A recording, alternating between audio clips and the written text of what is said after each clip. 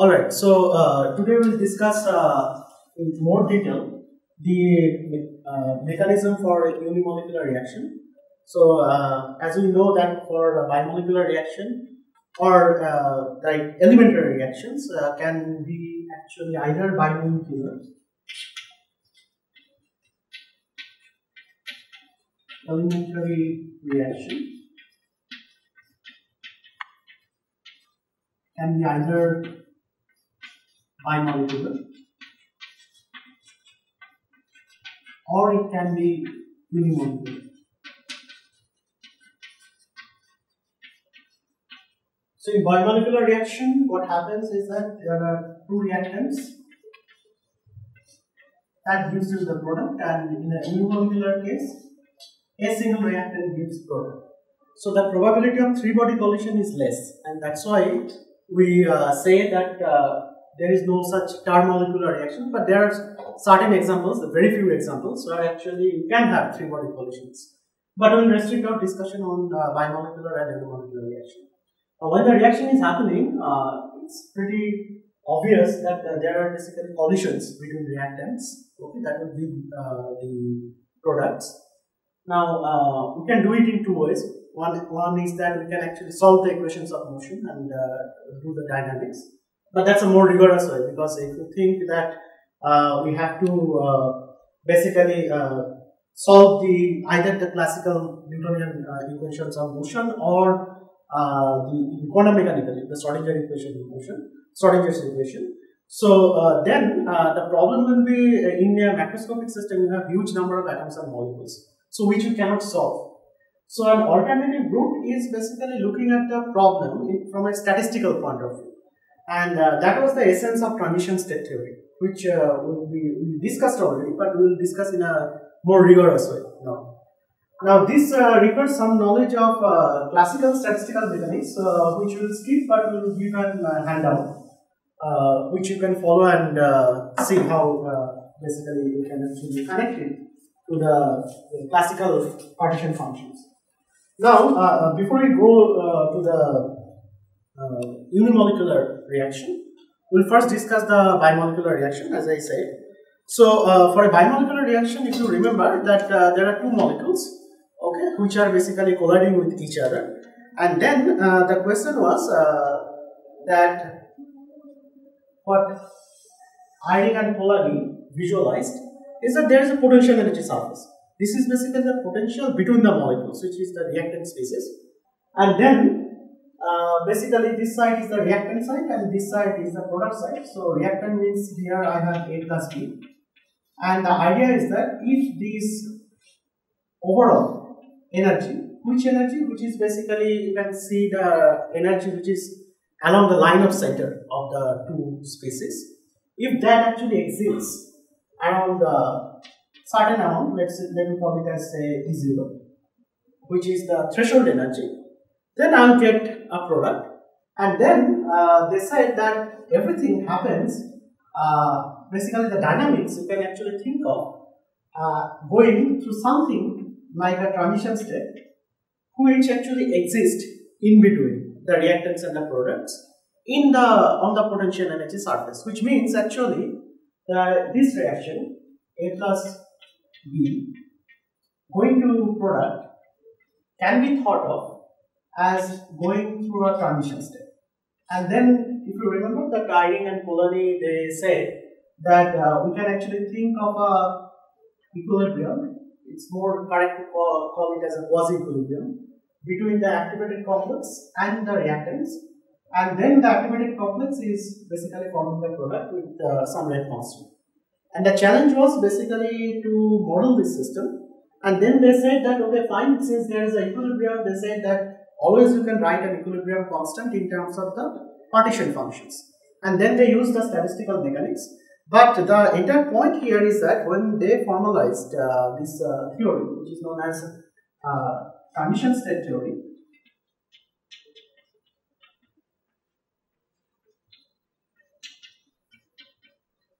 in the sense that there is a transition state which we are denoting by this notation dagger that exists between the reactants and the products, but the version which Eyring and Polanyi there is more correctly known as activated complex theory, in the sense that they kind of visualize that there is an activated complex that exists in between, which I am denoting as A dagger. And if I know the statistical mechanical properties of this activated complex, I can calculate the rates. So it is more widely known as activated complex theory, which we discussed or which is also discussed in any elementary text or in physical chemistry. But later, people realized that this version, which was given by Henry Eyring and Evans, and as well as Michael Polanyi. So I'm just writing Eyring and Polanyi.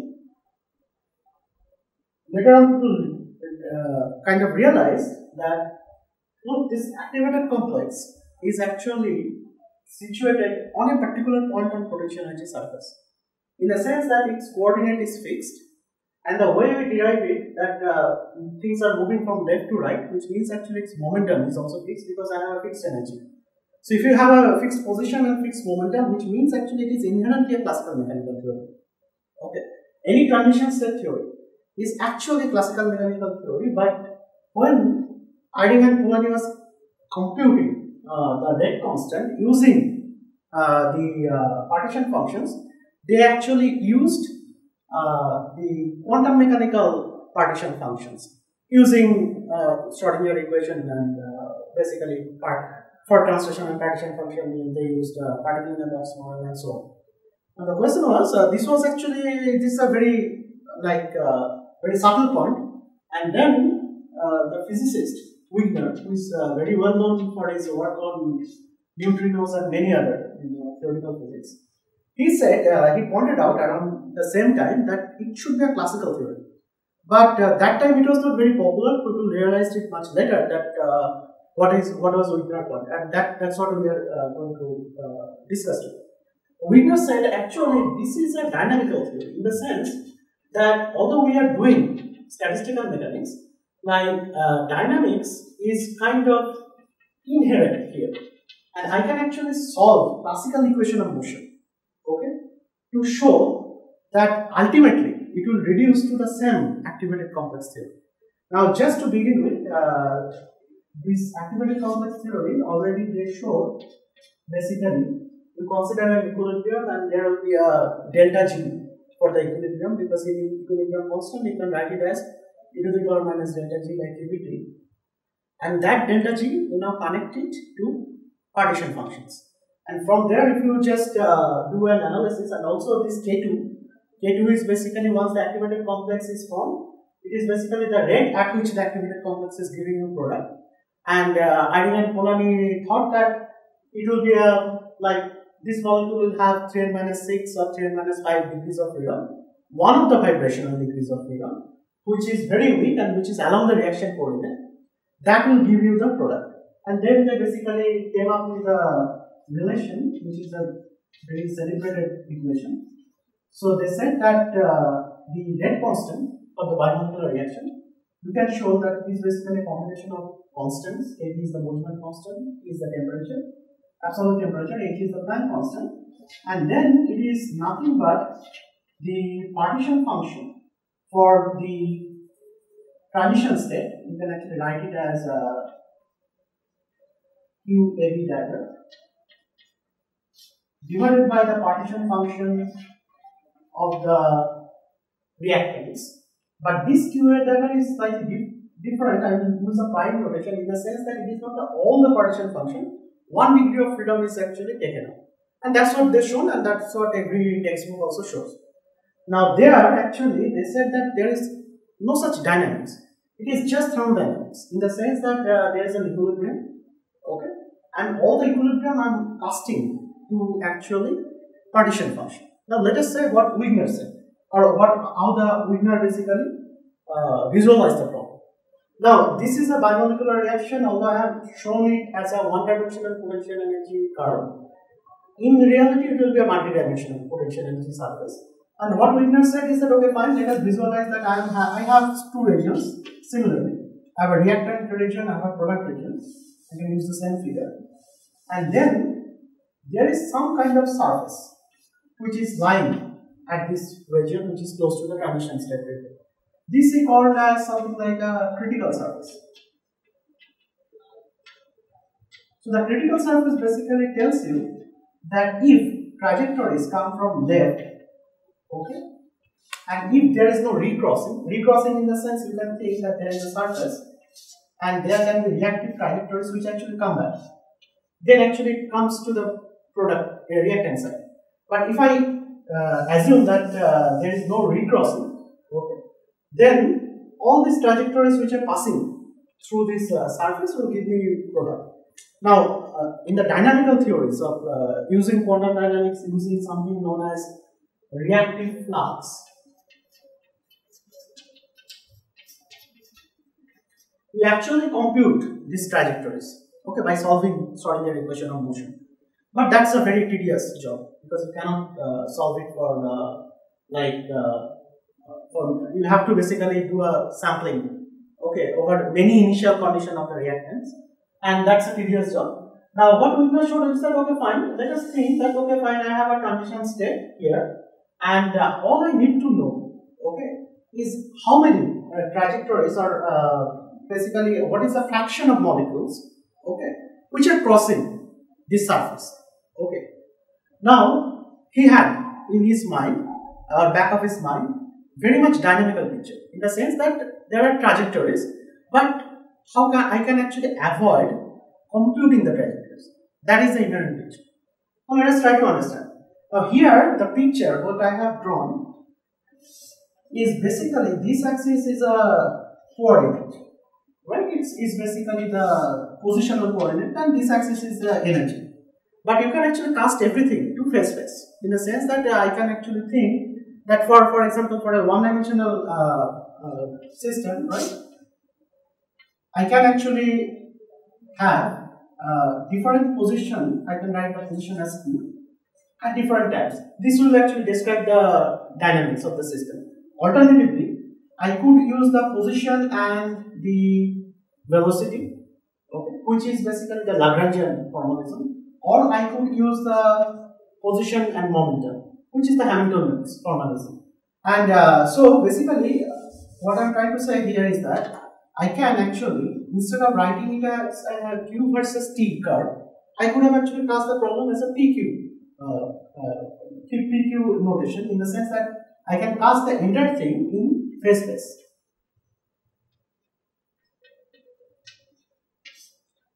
Okay. Now, we just said, let us think that there is a phase space, okay, and there is a phase space volume, and I have a surface. All I need to calculate what is the fraction of the molecules which are lying here. So that I can calculate by calculating the phase space volume. How? Now, basically here we are calculating the number of states, right? Or basically the number of molecules. You can show, suppose I have a phase space area, something like that. What I am saying here is that this area is allowed for that critical surface. Now, how will you calculate the number of states which are lying here? The fundamental assumption here is that the minimum area in the phase space, this combination P times Q, which has a dimension of action, okay, will be something like equivalent to the Planck constant. Now here we are kind of using the notion of quantum mechanics, but in an ad hoc way. This is the only quantum part here. Okay. In the sense like you will now say that, okay, fine, I'll just divide this phase space area. Each of them has basically area H. And then what will be the total area? Total area will be fine. So I have, say, dp dq will be the differential area. I'll integrate over this thing. Okay.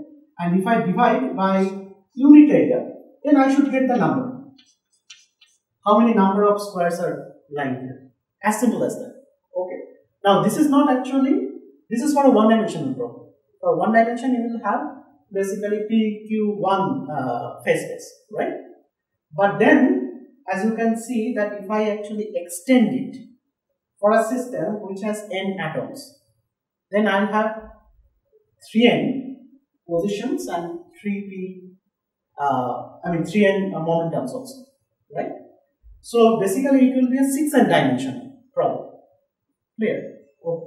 So we'll not try to draw it, but the idea is very simple that okay fine, I have some differential area here. First I will calculate that area and then I will calculate the entire area.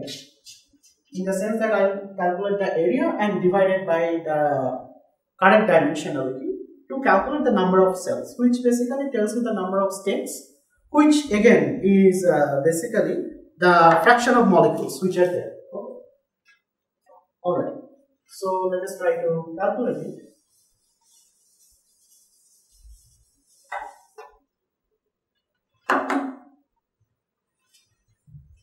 So what we are saying is that I have a surface, I have to calculate the entire surface, which is the critical surface. Okay.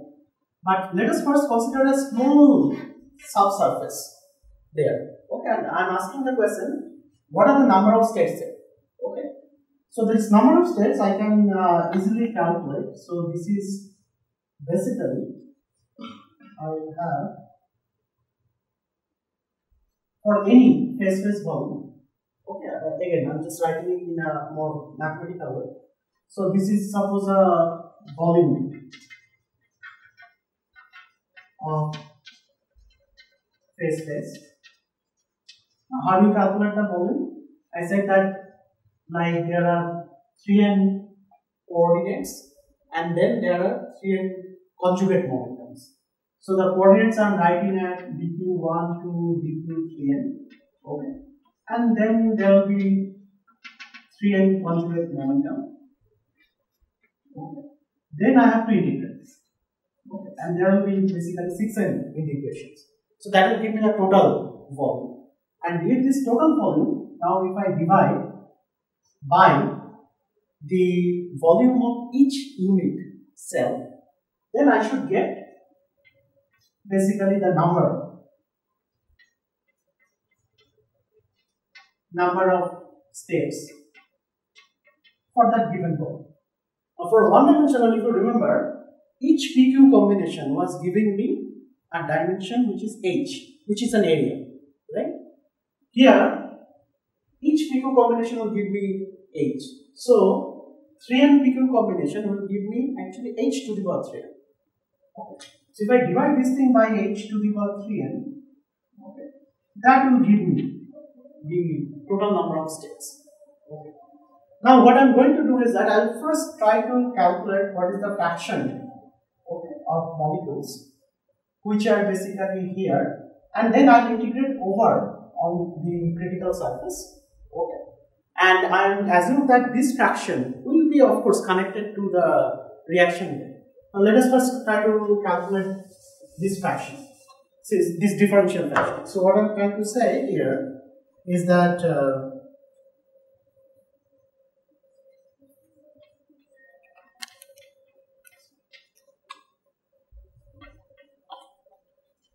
here I am using a notation which is star. Now star means, if I try to draw it again, that I had a surface. Okay, and any state on the surface I will just denote by dagger. Okay. Within the surface there is a subsurface which right now I am just denoting as star. Okay. And then there is a global phase space area where actually the reactants and products and everything is there. Okay, so there is a reactant region, there is a product region, and then this surface is dividing, and this surface is basically the transition state surface. Okay. Now let us first calculate what is this probability, dn star by n. Okay. So according to classical the number of states, which the way we basically wrote it, if you remember that if I write this fraction, okay, so by using statistical mechanics, again it's a classical statistical mechanics, okay, so that we can actually give you a handout. That basically says that I should take the Boltzmann factor and then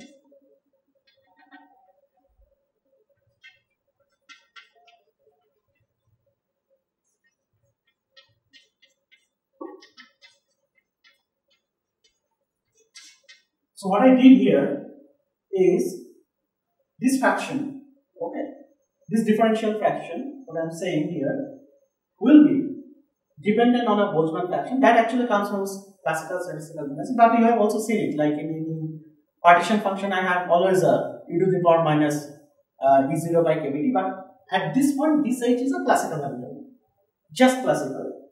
And this, of course, in order to calculate the number of states, I definitely have h to the power 3n, something like that. Okay. Divided by n. Now, what is n? N is basically the total number of states. Okay. So, n is nothing but something like an integration which is exactly like that, 1 over h to the power 3n, okay, which has 6n integration.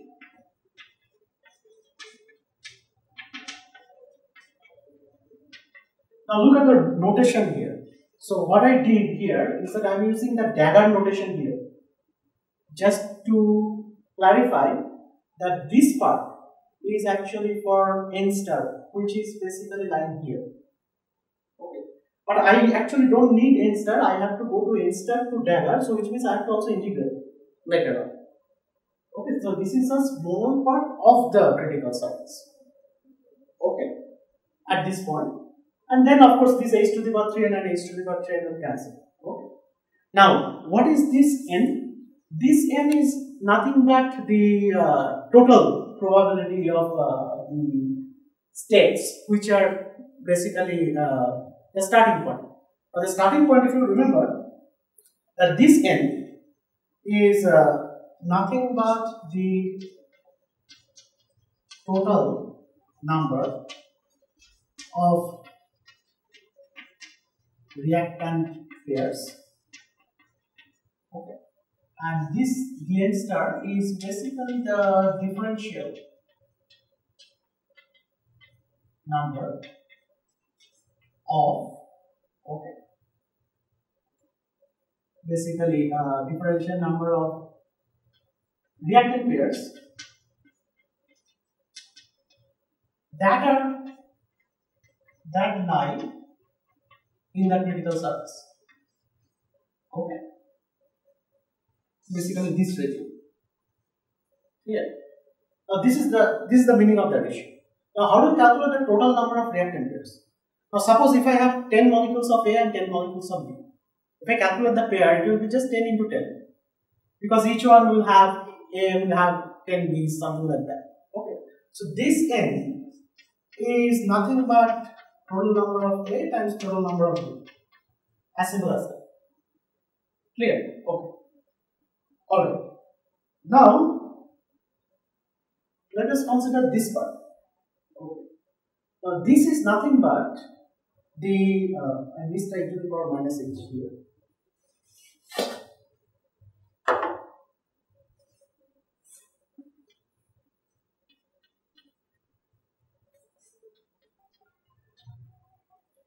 Now, according to classical mechanics, okay, so this is nothing but the partition function, right?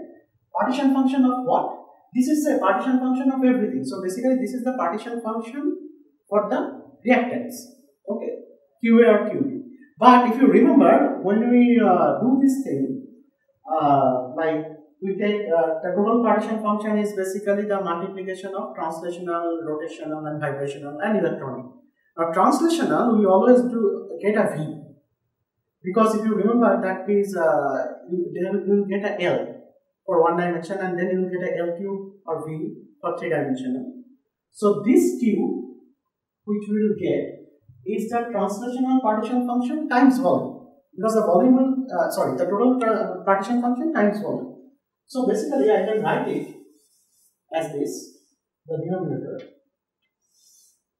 This is nothing but partition function of A times the volume. Volume of what? Volume of the content. Yeah. Which one? No. So what I'm saying here, I have the total Q, right? So the total Q is Q translational. Okay.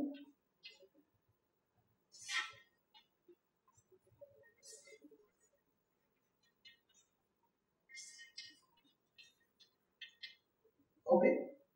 Now the expression for the Q is this. If I divide it by V, then I'll get rid of this thing. Okay, but the V will always come because whenever you like if you start from a particle in a box, so you get something like 2 pi n kT to the power half, right? And then there will be a L, right? If I extend it to 3D, so it will be 3 by 2 for a particle in a cubic box. It will be H cube, and then I have L cube. So the V will always be there. So this we write as Q trans. Okay, and this is the V. Okay, so we should always say that transitional partition function or unit volume. So here I am just including the volume and come back to it. And this is nothing but UB into V, right? And the numerator is the same. We are not changing anything. Now the question is, okay, fine. What I have to do is that this is at this point. This is basically what I calculated. Is what is the fraction of molecules, okay, that are lying in the small region of the critical surface, okay.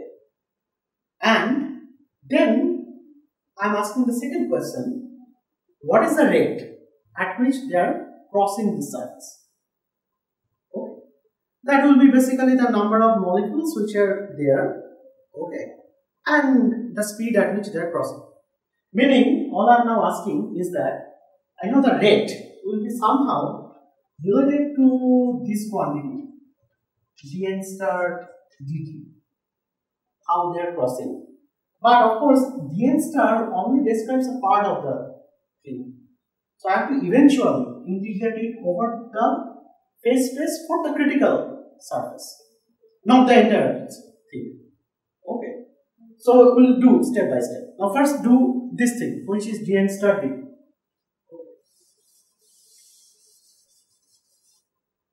Now what is dn star d? Now then we can basically say that okay, fine, it's a very high dimensional thing, right? And it has basically many positions, many momentum. Now only 1 degree of freedom, okay, is basically the reactive degree of freedom. Let us say this Q1 dagger is the reactive degree of freedom. So whenever I am taking a time derivative will be applicable only to this, not any other. Like it's not a chain rule of differentiation because all other are not changing. Positions and momentum are fixed. Okay. So I'll take a time derivative for only this movie. Clear? Okay. Secondly, let us try to understand what is this H. As I said, H is basically the total energy, right? Which is basically the kinetic energy plus potential energy and everything. Okay. Now this H I can write, okay, as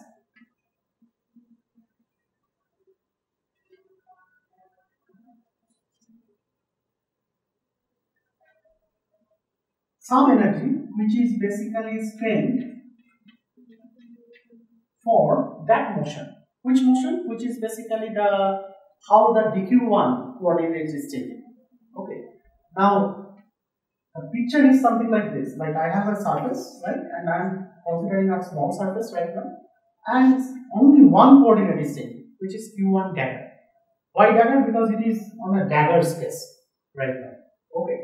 Now anything related to a motion, I can actually consider classical like kinetic energy. Kinetic energy expression is p square by twice n, right? But this is associated with only the p1 thing. Okay.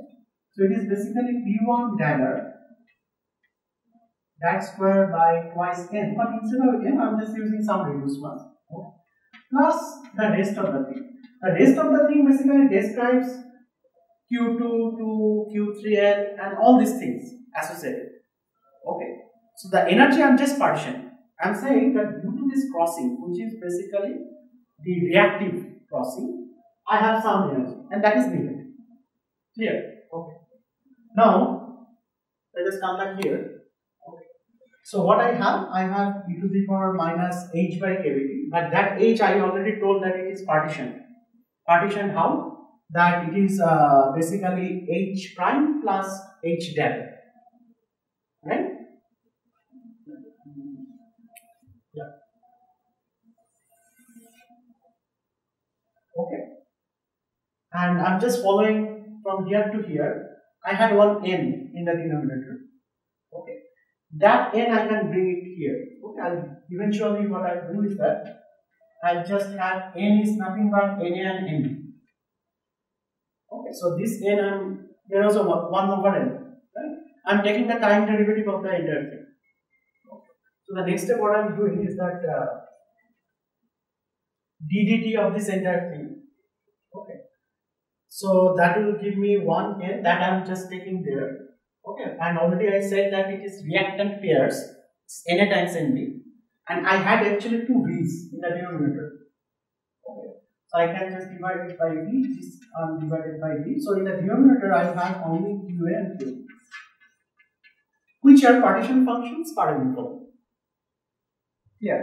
Now let us look at the numerator. Okay. I have what? H to the power 3n e to the power minus h by kBt, and then there will be a time derivative which is acting only here. Okay. So what I am doing is very cleverly is something like this. Is I have e to the power minus h prime, that is nothing but p1 dagger square by twice mu, right? Okay. And then I have this guy. Let me first write the constant h to the power 3n. Okay. Then I have this guy, but that I will write it as dq1 dagger dt, because that is the only thing that is changing. Okay. Rest is the same. Now, what was my rest? The rest was e to the power minus, I already have taken care of h prime, so I am left with h dagger by kBt, right? And what are left?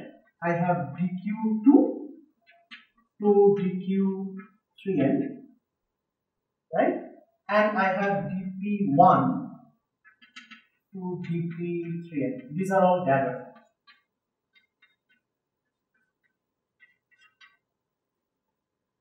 Clear? Because dq1 already I have taken here. Clear? Okay. Now, the next thing is, okay, as I said that this is basically red, which describes the red due to this region. But I have to basically integrate over the entire region. Okay. Basically I have to integrate then this thing. Okay. Which will be the red by definition.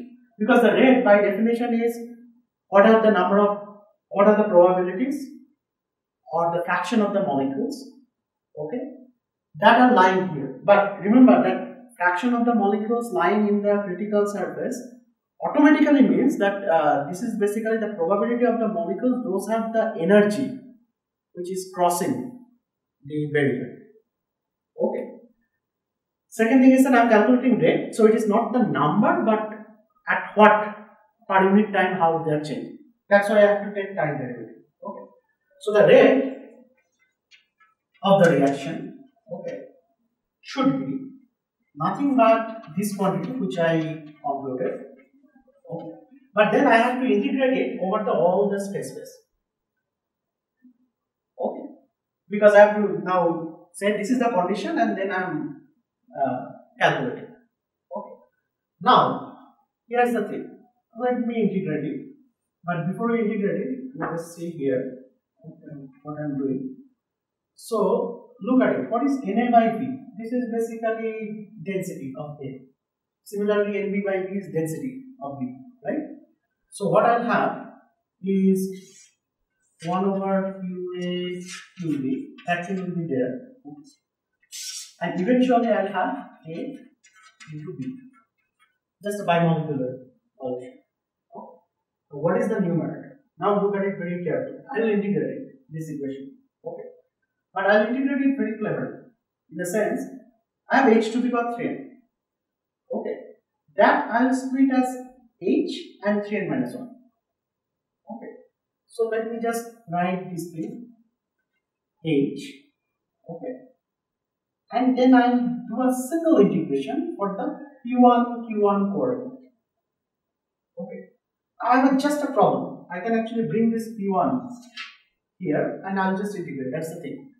But look at it. I have dq1 dagger dt. Now what is p1? P1 is momentum, right? Now p1 dagger means actually mass times velocity. Now velocity is what? dq dt. These are all dagger. Okay. So this guy, dq dagger dt, is nothing but p1 dagger divided by u. Okay. So I'll just write it that I have e to the power minus p1 dagger square by twice mu.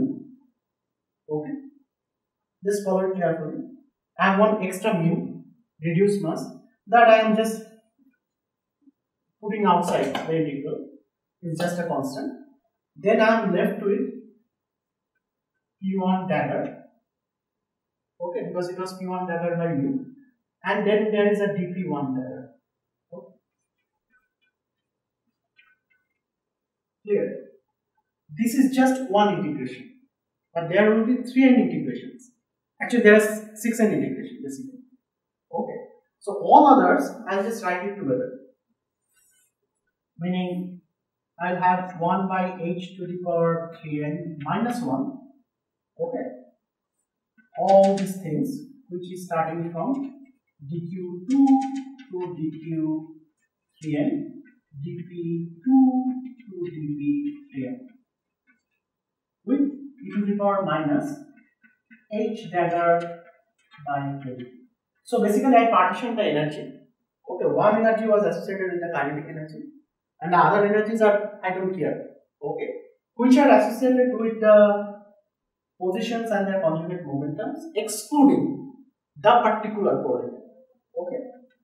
Now this itself, as you can see, is basically another partition function which has 1 degree less, because that degree I calculated separately. And how I did the separation? This is the separation. Clear? Okay. And here I have A into B. Clear? Okay. Right. Now just I have to solve this integral. Okay. Now again, so what is the range of the integration? So I am varying momentum here. The momentum should have all possible range, 0 to infinity. Okay. So this is necessarily a gamma function integral. Okay. And the gamma function integral, if you remember, it is something like e to the power minus x to the power n minus 1 dx. That will be basically gamma n by a to the power n. Okay. Now how will you connect it? Okay. Just look at it. So here I have something like e to the power ax square. This integration is something like e to the power minus ax square. Okay. Dx. Something like that. This is the integration, right? 0 to infinity. Because I see that there is a p square term and the variable is p. Okay. Now there was a x also. Something like that. Okay. So what is the trick? The trick is that first you look at here. It is x square. Okay. So what I'll do is that I'll not touch this one. Okay. I'll just make it as e to the power x square. But this guy somehow I have to make it as x square. Okay. Now I can actually write it as d of x square. Okay. Now if I write it as a d of x square, I'll have 2x dx. Right? So I have to use something like half factor here. Okay. The x already I included here. Okay. But then what I have is x to the power 0. Okay. Or basically I have x square to the power 0. Okay. 0 is basically 1 minus 1. Okay, now that is the integration. Now you can again make a changing variable that x square is now z. Okay, now if x square is z, the limits will be same, 0 to infinity. So it is now e to the power minus az, z to the power 1 minus 1 dz. Okay, that is gamma n by a to the power n. Gamma n is what? Gamma n is gamma 1. Okay, by a to the power n, a is basically also that whatever the constant. Okay. So this will be nothing but 1 by 2a. Okay. What was our a? A is basically this thing, 1 over 2. Okay, so this will be nothing but 1 over 2 into 2, right? So what I'll have is mu. Okay. Now you see that this is just mu, and this mu will cancel. Okay. So what I'll have is basically we did a mistake here. So we wrote the Hamiltonian, but we did not write the cavity. This will be p square by twice mu cavity. So the a here is twice mu cavity. This is basically mu cavity. Clear? Okay. So if I have mu cavity here, what I'll have, this mu and this mu will cancel. Okay. So if these two cancel, let us just write the rate once again. Rate for bimolecular reaction. So the rate will be nothing but I'll have kBT by H, right? Because this entire term will give you kBT by H. Okay. And then all these things, but all these things are nothing but, as I said, this thing is giving me kBT by H. Okay, it was kBT mu. H is actually kBT mu, and this mu is cancelling. So I'll have kBT by H. Okay, and for this integration, I'm just writing it as it is also a partition function. Clear? Okay, but which has 1 degree less. Okay. Let me just write it. It is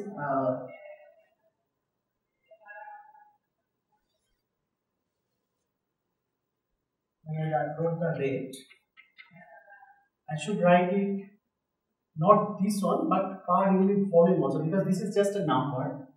Rate is defined as the concentration. Okay. So remember, this is basically partition function times volume, and that volume will cancel. Okay, so I'm not writing it in the final form. Okay. And then I'll have QA.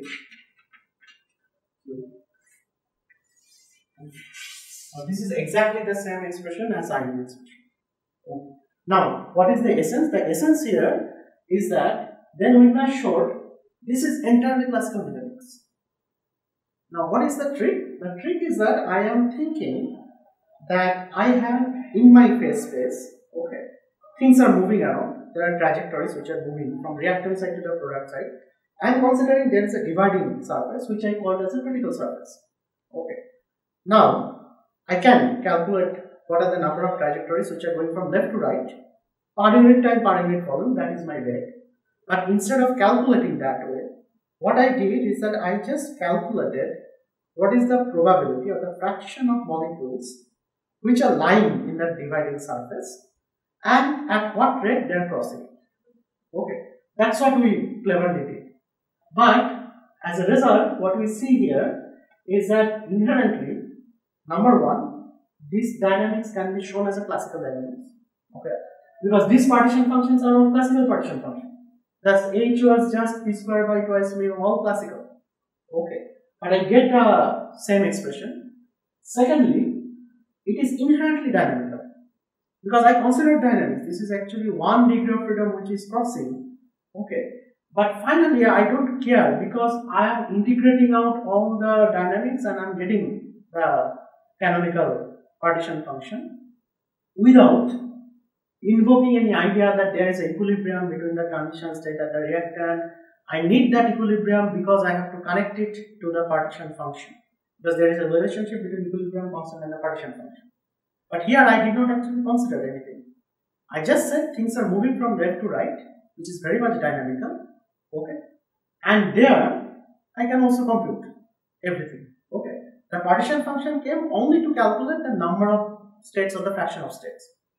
Now, the triumph of transition state theory is that versus the dynamical theories. Dynamical theories, in the sense like where we actually do reaction dynamics, okay, is that here now it is a state counting problem. Like, meaning you can actually just use your electronic structure theory to calculate the partition function. You are not solving any time dependent equation, be it Newtonian, be it Lagrangian, be it Schrodinger equation. Okay, the time already is inherent, but it got cancelled, because kVt by h has a dimension of rate. Okay, so then you can just do electronic structure theory, solve hi equal to hi. What are the density of states, and then you can calculate the partition function of A, partition function of B, partition function near the transition state.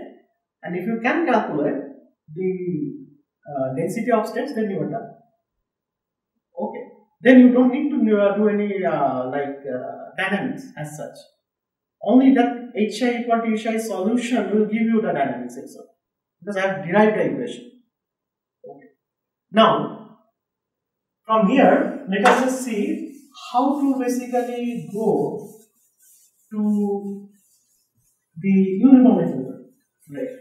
So unimolecular, we already discussed that there is a model which was like unimolecular reactions. Initially, people are thinking that it happens due to radiation. Now, if you don't have light which gives you the radiation, then they said that any reaction is happening in a container, and any container has a background radiation, thermal radiation, which is the black body radiation. But then there were a lot of controversy, and then people showed that radiation cannot do enough excitation, which can cause a breakage. Then actually Lindemann proposed that okay, so there should be a bimolecular reaction that precedes the unimolecular reaction, which is basically A2 product. But this M is a second body which can be an A, another A molecule, which can be the wall of the container. And due to this collision, we have an energized molecule. Okay, there can be a deactivation, collisional deactivation, and once in a while, this A star actually gives you a product. So the essence here is that there should be a bimolecular collision that precedes the unimolecular reaction. Okay. So I can have the rate constants like K1, K minus 1 and K2, and this is a very straightforward thing. Like if I apply the either the equilibrium approximation or so if I just consider there is a first equilibrium, the overall rate you can always write as something like K1 K2 divided by A minus 1 into M plus K. Now this actually appears everywhere, this kind of model, like steady state approximation, everywhere it appears. So you'll always get this kind of equation. Okay. Times, of course,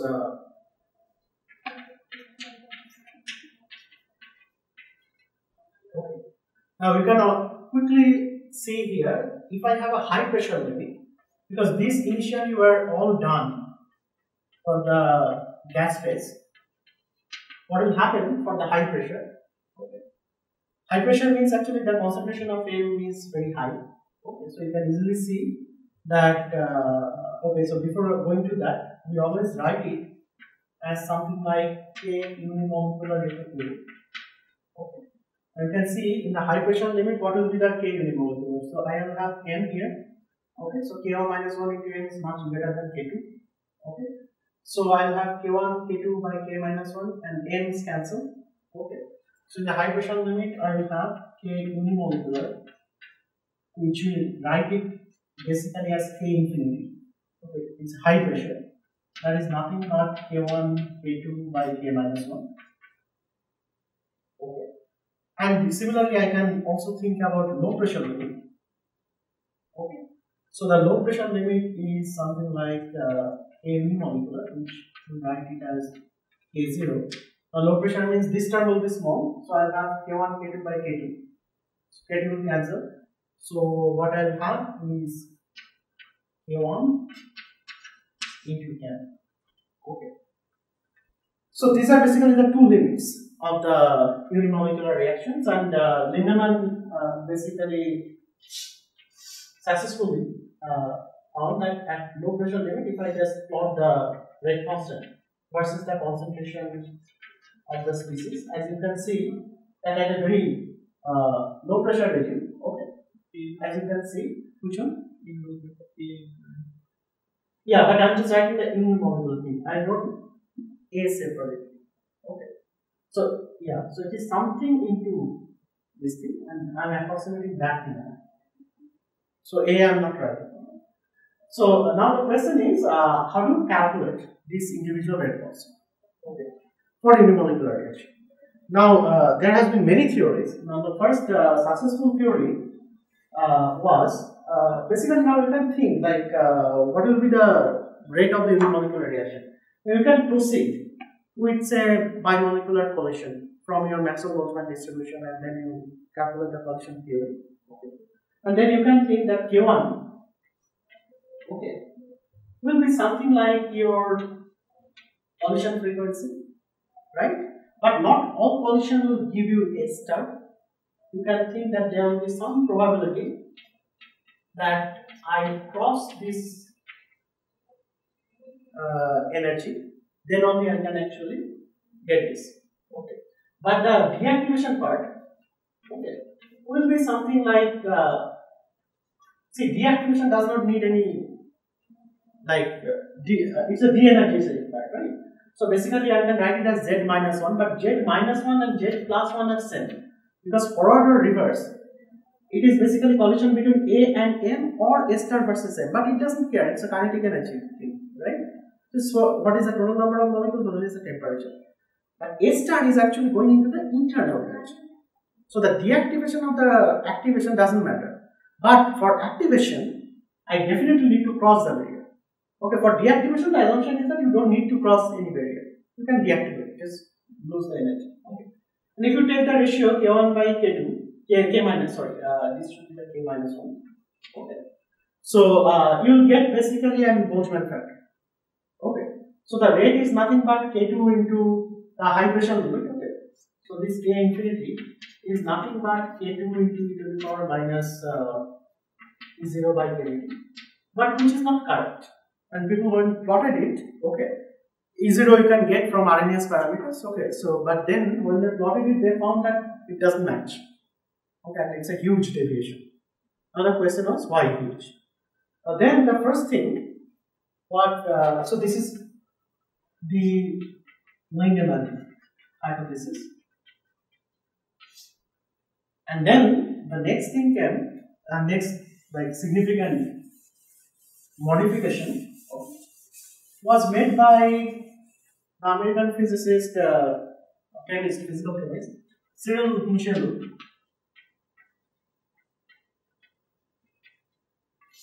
Okay, and Hinsel said, okay, fine. What we said here is a kinetic energy.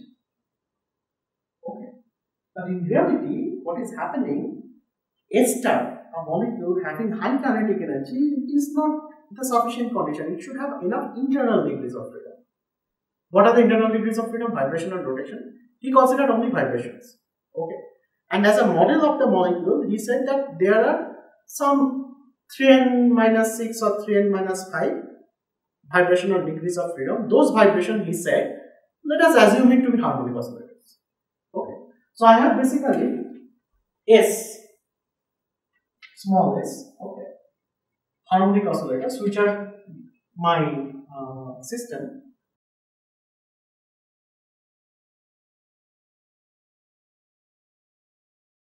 So there are some S uncoupled harmonic oscillator, okay. And why uncoupled? Because I am just considering this to be very independent. Okay. Now this part will give an handout. Okay, where how to calculate this total, like how to calculate the probability for this ends uncoupled harmonic oscillator. Alright. So what he said is that fine. I'll just write this probability thing again. If I just calculate the fraction, okay. What is this fraction? This fraction is a differential fraction of the molecules, okay, of the probability that the molecules are getting energized, okay, and that according to him is basically I have suppose E0 amount of energy, okay, and what I'm doing is that there is some reactant and product, okay. So all these will say that suppose there is ester here, okay, after the pollution, and I have A here, okay, and this much energy suppose I am giving to the molecule. He asked this question: how this energy is distributed among this S uncoupled harmonic oscillator? That will be the most important thing. Okay. How the internal degrees of freedom are getting this E0. Because if it goes to the transition, it doesn't matter. The molecule will just fly off. Until it goes to the internal degrees of freedom, then only the bond breaking or making happens. Okay, that is the very simple thing. But this calculation we can show it later. Okay. So it will give you something like 1 minus S1 factorial, and then E by ADT e power S minus 1.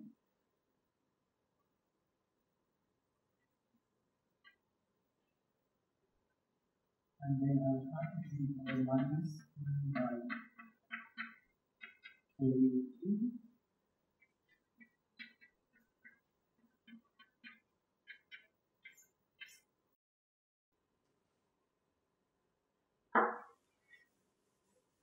So the book by Stenfield or Hendrickson Hansen, okay.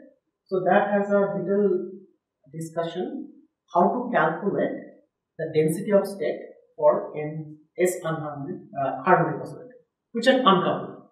Okay. Because usually you do not solve the harmonic oscillator problem in the phase space and calculate it. Okay. So again, the total probability will be something like this. Okay. Now here's the catch. The catch here, Hazelwood said that okay, fine. Look, this is what we have computed. We have computed basically what is the fraction, okay, of the molecules, how the energy is basically partitioned among the S harmonic degrees of freedom. That's it. Okay. But your necessary condition is that the reaction will happen, okay, if and only if. Okay, so basically I am trying to calculate this quantity K1 by K minus 1. Okay, I just cannot calculate over all the energies. Why? Because I need a minimum energy for the reaction to happen. Otherwise, the reaction will not happen. Okay. So then the integration will be something like this. Now you can actually make a substitution, like you can show it how to do it. So basically you write this thing. So this is the total energy, okay. And then all I am saying is that I need a minimum energy E0. Then the energy available for these harmonic oscillators is nothing but E minus E0, where E is basically fixed. Okay, and then we can make a substitution. Okay, and then we can actually solve this integral. I am not solving it right now. And if you solve it, then you can show that this will give you something like 1 by S minus 1 factorial E0 by KT raised to the power S minus 1, and then I have to the power minus E0 by KT. Yeah. Now, what we have done here, what Hinchelwood did, okay, is basically calculating this ratio, energization divided by de-energization. But then, that we do not do experimentally, or that we do not measure experimentally, right? What we measure experimentally is something like, say, the high pressure constant, okay, which is nothing but K2 times this thing. Okay. Now the question was, you can calculate it for any molecule, unimolecular reaction. I know what is gas. I can actually do a normal mode analysis. I can get all the frequencies. Okay, I know what is the number of is. I can calculate that threshold energy from experiment, and then I can calculate this factor. Okay, it's not very difficult to calculate. And then K2 is basically nothing but frequency of that vibration, which is the weakest vibration. That will give me reaction. If that one you calculate, okay, then again there was a problem. The problem was basically they found that it deviates from the experimental value by whole amount. Okay. And then another group of basically concept came that were focusing how to calculate K. Which means what Hinshelwood did a beautiful thing. Hinshelwood did the first step, how the energization happens, which was correct. But once I have the ester, okay, how that ester is giving me reaction, for that the other theories came. Okay. Now there are systematic development for this thing, which is known as the RRKM theory. So the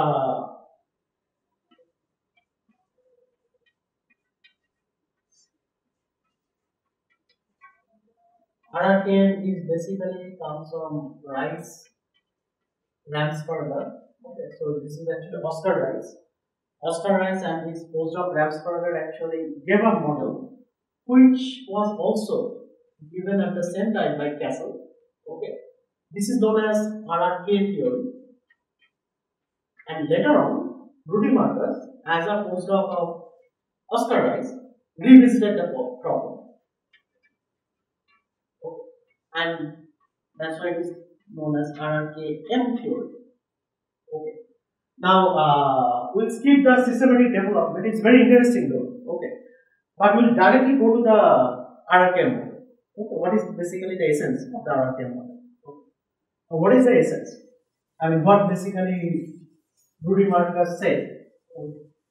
Now, when Rudy Marcus was solving this problem, okay, in 1940s most likely, that time already transition state theory was known.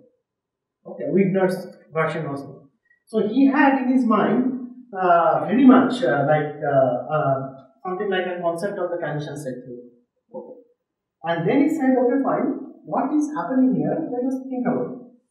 Right, I have again, think about the energy. Okay. So suppose my total energy is fixed.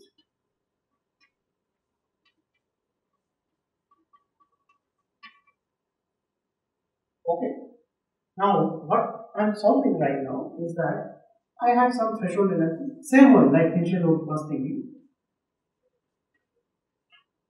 Okay. And this is the energy which is available to the molecule. Now, this threshold energy again, it's kind of for crossing the barrier. Okay. And this energy actually I can write it as E dagger. It is something like a transition state notation. Okay. So E dagger will be nothing but E minus E0. Okay. Now, what is said is that fine, all I have to do in the transition state spirit is that I can actually define density of state or number of states. Okay. So, what is the meaning of density of state? Suppose I have some states here. Okay. Now I can actually calculate what is the number of states between say E to E plus D. Clear? Okay. So that thing will be basically the number of states at E plus D minus number of states at E. Now, what will be the density of state? Density means it's an energy density per unit energy interval. So, if I just write it like this, okay, that I call it as a density of state. Now, in the limit that this dE is very small, okay, then I can use a differential notation. Okay, which means then I can actually write it, this is nothing but dg, okay, and d. When actually these e's are very small, meaning this thing is kind of continuous. Because until and unless it is continuous, I cannot use a differentiation because it's a for continuous variable. Okay. All the molecular energy levels are discrete. We are kind of saying that for a particularly for a high energy process where actually you are crossing the barrier. Okay. So your density of states of course increases. Okay, so it's not a very bad assumption to begin with that there will be a density of state concept where actually I have a continuous energy distribution. Okay, so then this is the density of state expression. Now again, I can actually calculate this number G, the number of states for harmonic oscillator. That will show how to calculate. Okay, so that if we do it,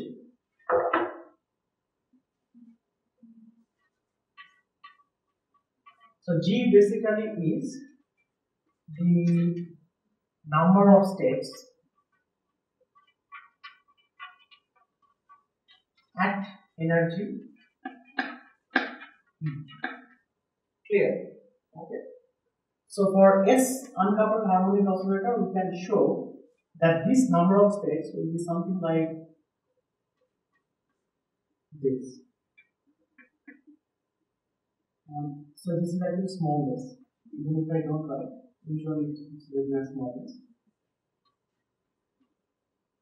Okay. But nu-wise are the vibrational degrees, vibrational frequencies. I have S harmonic oscillator, so I'll have nu1, nu2, nu3, all these things. Okay. So this is how you calculate. Now, how do you calculate it? So it is some give you the handout where you'll see this. For example, for a ellipse. Okay. So what is the equation of motion for an ellipse or a harmonic oscillator? Now I know the Hamiltonian is what? E square by twice mu plus half k square. Right? Clear? If the energy is fixed, suppose I am fixing the total energy. So then actually I can write this equation as something like p square by some constant square, okay, plus x square divided by some constant square is equal to 1. So that is the equation of an ellipse. Okay, but this is basically semi-major and semi-minor axis of the ellipse, right? So in the phase space, the harmonic oscillator thing will look like this for a fixed energy. If I increase the energy, it will have another contour something like this. So all we are doing is basically calculating this and then dividing by, if I divide by h, then I will get the number of states. As simple as that. Okay. But now this has to be extended to S harmonic degrees of freedom, not only just one. Got it? So the number of states you can easily calculate. Okay, so I have basically this thing, then you can easily calculate the phase space volume. Okay, because you know A and you know B, and the area of the ellipse is nothing but pi AB. Okay, so clear. This is S square and this square. So if I write this equation like this will be the area, and this divided by h will give me the number of states for a one-dimensional ellipse. Similarly, you can actually do it for like S dimensional ellipse, where actually there are S different oscillators. Okay, that will give you this thing. Clear? E to the power S divided by all this thing. Okay. Okay.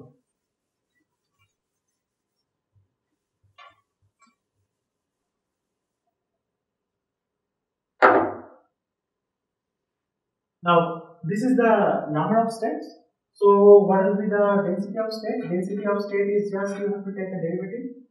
Okay. With respect to what? With respect to energy. Right? So what I will have is, you see here it is S, so I'll have S minus 1. Okay. So I'm just writing it First, I will have s minus 1, and then I will have e to the power s minus 1 divided by, I will have I h mu I. This is going from 1 to s. Okay. Now,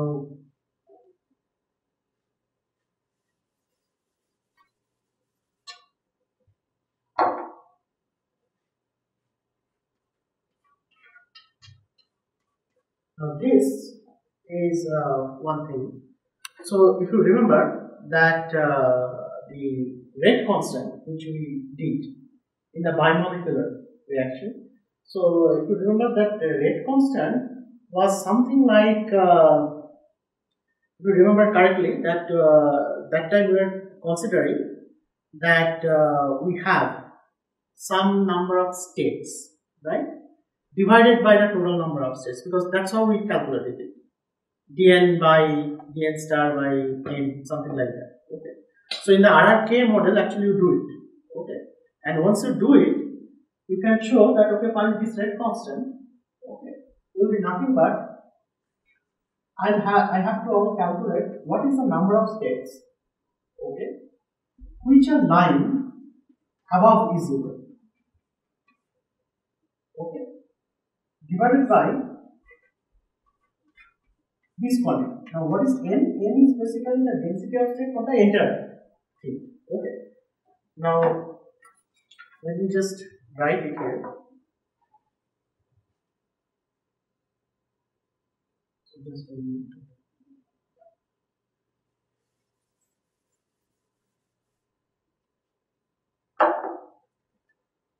Now, I have the expression for G as e to the power s is factorial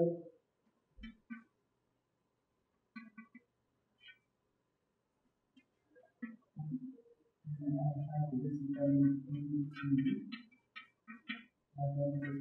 the power s minus 1 is minus 4 factorial or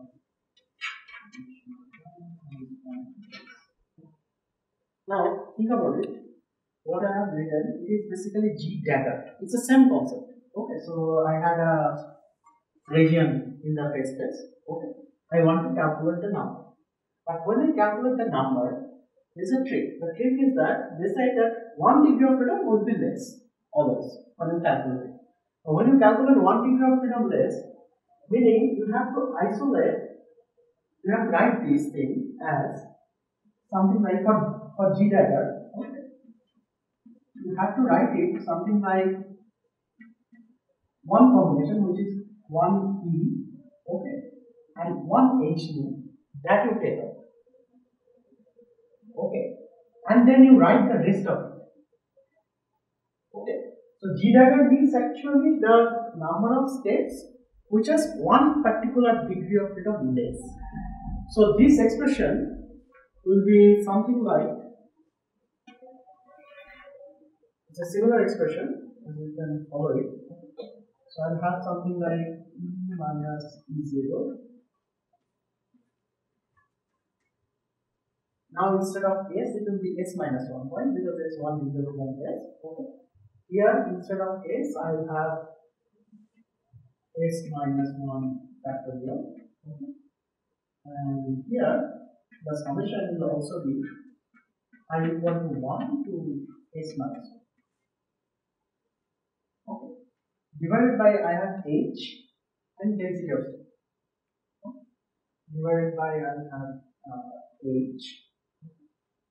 And then what I have, the density of state expression I already showed. It is e to the power x minus 1 divided by x minus 1 factorial I h u I equal to 1 to this. Now, again, think about it. This corresponds to this ratio. Okay, and this number of states corresponds to the entire ratio. Something like that. Okay. So now you can see there is a h here. Okay, this h and this h can be multiplied, and then I have the same dimensionality for h in the denominator and numerator. So I'll get rid of the H right there. Okay. So this expression is reduced to something like, it will be something like this over here, E minus E 0 divided by E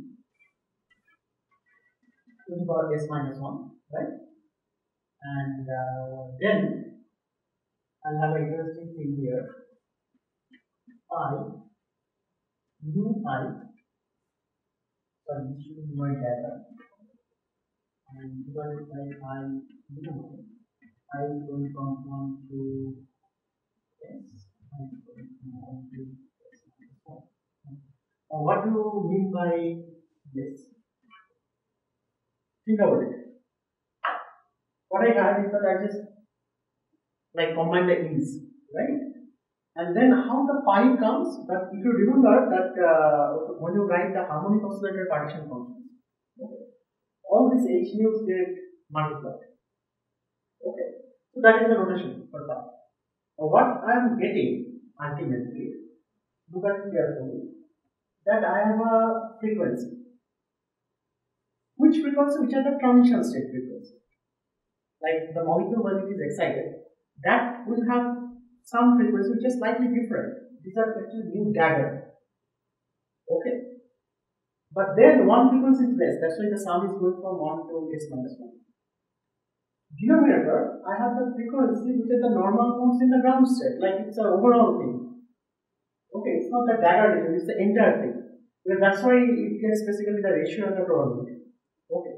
But at the end of the day, interesting thing to look at here is the denominator has one extra dimension.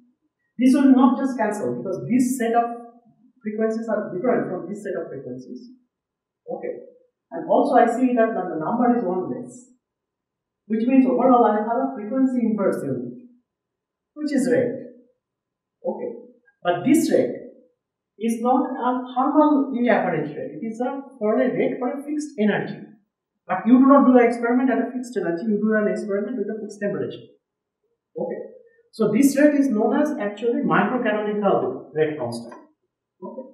So this is known as microcanonical rate constant. Okay. But from there we have to actually calculate K of t. Right? Now how do you calculate the K of t? You just have to calculate this K of E. Okay. What is it that if I have a fixed energy, which is E, given to the system, what will be the rate? Okay. Times I have to also calculate what is the probability of having the energy E for a given temperature, and then integrate over the entire thing. And then I will get the rate constant. Okay. That's what basically is the essence of the Marcus theorem. Okay. But how I arrived at it, I skipped it again. Okay. Because this needs a lot of mathematics. But essentially, as you can see, this will be still the ratio of the states. Okay. In some sense. Now,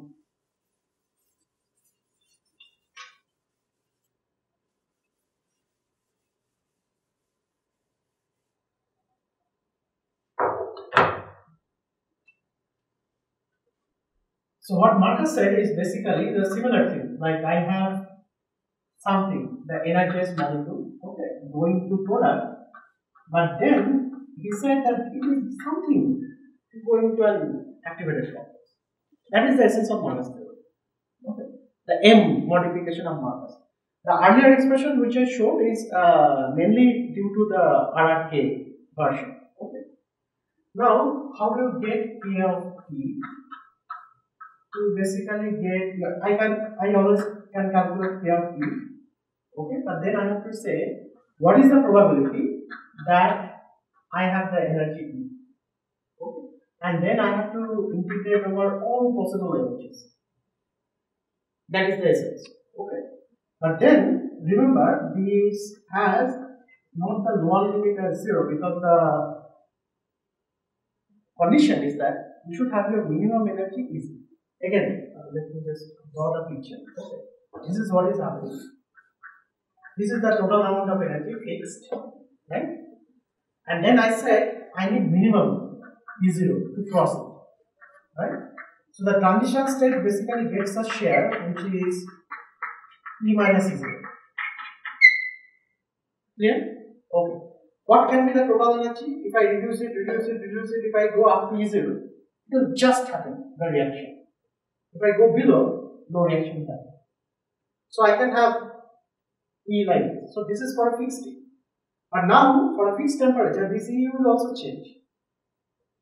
That's what I am saying. Okay.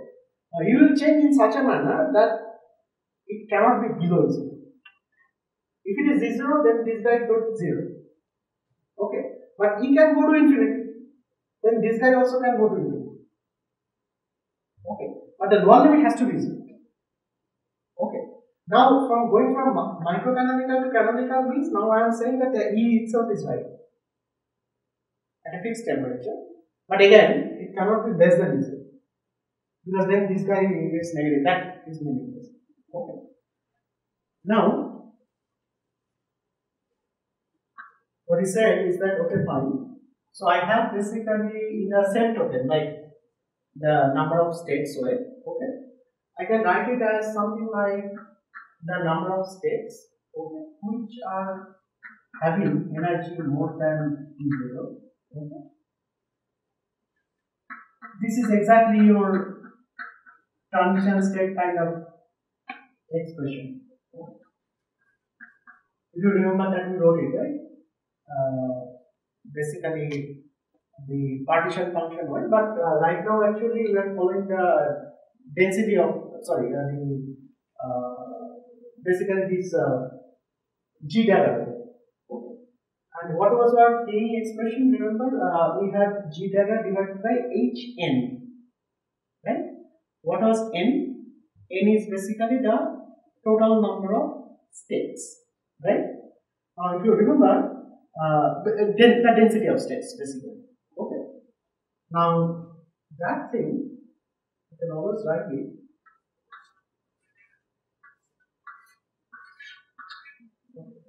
Now, if you think that I'm just writing it like this, and what was the K expression? K expression was basically G dagger divided by Hn, right? But N is basically the density of states, okay, which you can connect, okay, to partition function. We are not showing it here, okay. We're just saying that okay, fine. I'll have an expression something like this, okay. Now this is the microcanonical part, okay, and the probability is here, just the Boltzmann probability, okay. And all I have to do is to integrate between E0 and E. Okay, keeping this picture in mind. Now I am adding E also. Okay. Now the question is, okay, fine. Then let us think like how I will solve it. Okay. Now I have to do a changing variable. What is the changing variable? Look at it here. If E0 is fixed, okay, I can actually write, and E is also fixed for the microcanonical thing, okay. But I can actually, instead of writing it as like E, I can actually make a changing variable as E dagger. Okay, so means this total energy E is basically E0 plus E dagger. E0 is a constant. So right now I can actually take out it out of the integral. Clear? Okay. So what I am saying here, I could write this expression as e to the power minus E0 by kdt, okay, by HQ. Okay. Then this guy, think about it. E minus E0 is what? E dagger. Okay. So this is nothing but G dagger of E dagger. Okay. What is this guy? This is basically e to the power minus E dagger by kdt. What is your D dagger? DE. DE is nothing but D dagger minus D plus D is 0, but D0 is a constant. Okay. So the changing variable only resulted in taking out a factor which is e to the power 0 by kdt. Okay. But now, if the lower limit is 0, okay, what is the lower limit of E dagger? If the lower limit is 0, E0 minus E0, it is 0. Upper limit E was infinity, infinity minus E0, that is infinity. So now I have actually 0 to infinity and a bit. Okay. Still, it is kind of what it is saying. It is basically saying I have a e to the power minus E0 by cavity, some h, some q. Okay. But look at it, I have basically something like G dagger, which is basically the number of states in the transition state area, okay, which has energy E dagger, and I am varying this E dagger. So think about it, if the total energy varies, this thing also varies because this is fixed. Okay, now I'm actually, this is my variable, now this will also vary. So I have changed the variable from E to E dagger, that's it, because E0 is a constant. Okay. Now this looks pretty odd, like pretty odd expression at this point, right? It is there is no like partition function and all this thing. Now let us see how to basically cleverly compute it. Okay. Now look at it carefully. Now what is your this thing? Like I have, whenever we have this exponential thing, okay. Let me just write it like this. First, let me ask this question. What is this quantity?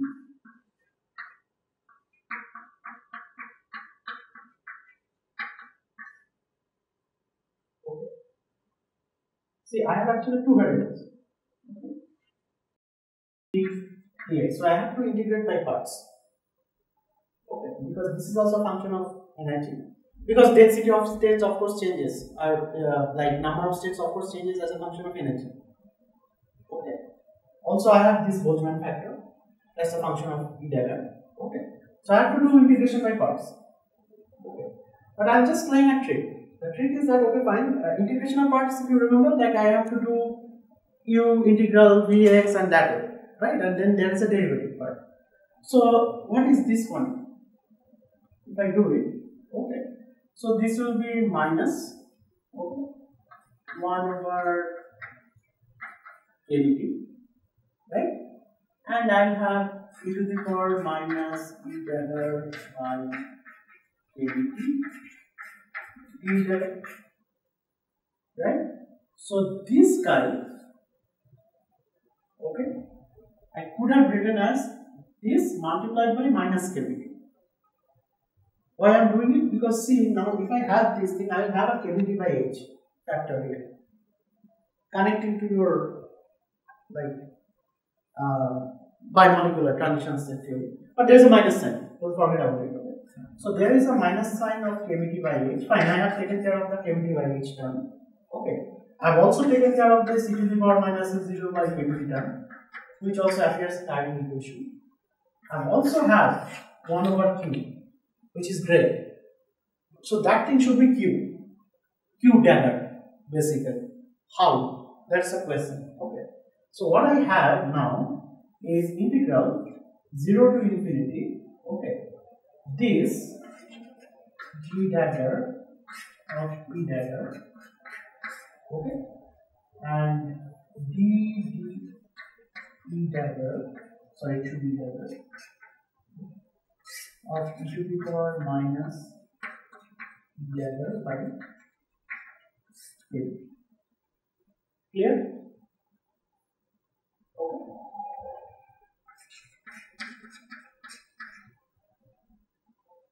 And I should have written it like this. D of, yeah, it's a differential basically. Clear up to this point, right? Now see, this is actually easier because I can actually use it as a first function. Because first function is basically integral of that, right? So if I just integrate, it will be the same thing. Okay.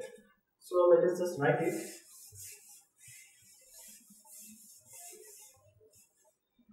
So I have this factor, okay, minus kbt by h, okay, e to the power minus dA by kbt, 1 over q. Now let us look at it. Okay. So what I am saying here is uv dx. Okay. So u integral of v dx. So u is basically this. Integral of this is the same thing. Okay. So time half is g dagger, which is a function of e dagger, e to the power minus e dagger by kbt, evaluated between the limits 0 and infinity, right?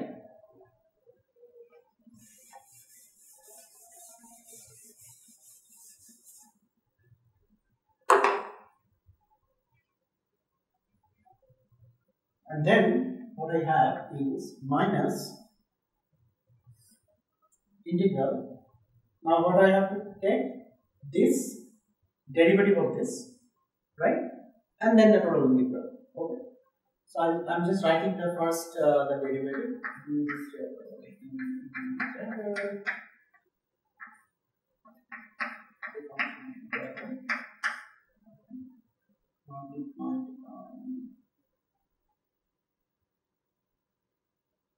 Just derivative of this, and yeah, then integral of this thing, which will give me e to the power minus t, and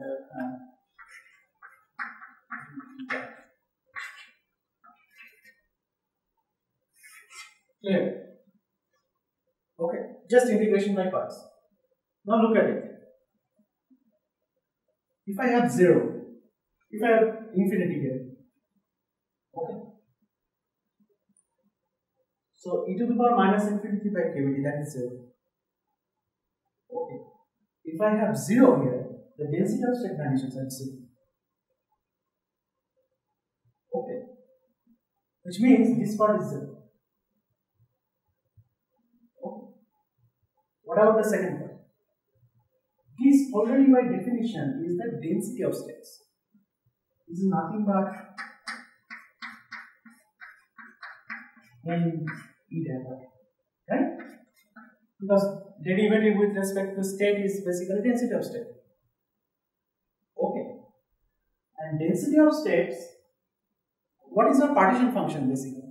Partition function, you know that if I just write it as a the probability is always something like e to the power minus h by kbt, and then we have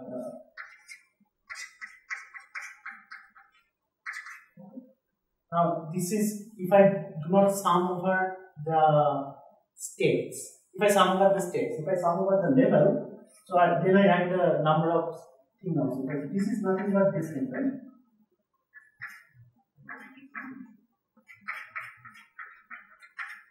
Which is the Q thing. Okay. Clear. That's why that N into Q we wrote it as that's why we wrote it as a HQ combination. Okay. This is the definition of the probability. Okay. Now think about it. Like then, according to the definition, what is any e to the power minus kbt and the integration of that? That is nothing but your partition function itself. Because the partition function itself is any e to the power minus e kbt, but what partition function? It is for the transition state. So this is basically q delta. But then I have a negative sign because it was a u integral of v dx minus. That minus and that minus now cancels. So what I have is kbt by h. If I write that thing first, q dagger by q, okay, e to the power minus e0 by k. Okay. So that is basically the Marcus theory. So basically Marcus showed that I have the same iron equation kind of expression which I derived from the bimolecular reaction rate in a very different way. Clear? And but again we actually skipped many steps in showing it because we showed that there is all these harmonic oscillator calculations we did not show explicitly. But what you can show here is that this probability, if you remember, okay, any probability, the classical probability is nothing but it's the Boltzmann factor divided by the total integration, which is a partition function. if you are doing by level, then levels can be degenerate. So a level of energy E can have n state. That is basically the meaning of density of states. Okay, and then this is nothing but, we could have written it like this. So Q by definition is density of states times the Boltzmann factor, and then if you just integrate over all the energies. Okay, and here we see the derivative is nothing but the density of state. This multiplied by the Boltzmann factor, and this has to be the partition function. But what partition function? Because this was all in the dagger thing, which is above the E0. Okay, and then basically Marcus showed the canonical rate, okay, reaction rate, is equivalent to the bimolecular transition state theory rate. Okay, so but there is a clear difference there. I have QA QB. Has to be, because actually there was A and B giving me product. Here actually starting from A star itself. Okay, and then he showed that basically, okay, transition state theory is also true for unimolecular reaction. So Marcus basically gave the transition state theory version, which is basically the Wigner's way, the dynamical way version of unimolecular reaction. Okay, and he said that it is basically the same expression. But in a very different way, because originally, if you remember the way we were writing it, okay, it's very different, like S uncoupled oscillator and that way, right? But at the end of the day, you get the same expression. All right, so we'll just stop here.